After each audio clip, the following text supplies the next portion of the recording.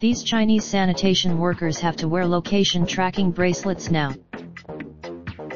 China has quite the reputation for monitoring its citizens, and various parts of the country are constantly figuring out new ways to use gadgets to that end, and each made headlines in the past year. Now, you can on April 3rd, that sanitation workers in Nanjing, China's Hexi district, were being required to wear GPS tracking smart bracelets to not only monitor their location at all times, but audibly prod them if they stopped moving for more than 20 minutes. Just one day later, public pressure had mounted to the point that the local sanitation company decided to walk things back a bit, but only by removing the most obnoxious part of the system.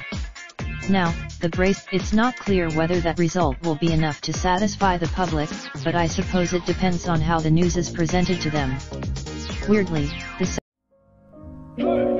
raindrop, drop top, smoking, no cooking the hot pot. Fucking on your bitch, yeah, that. Looking up, open the park pot.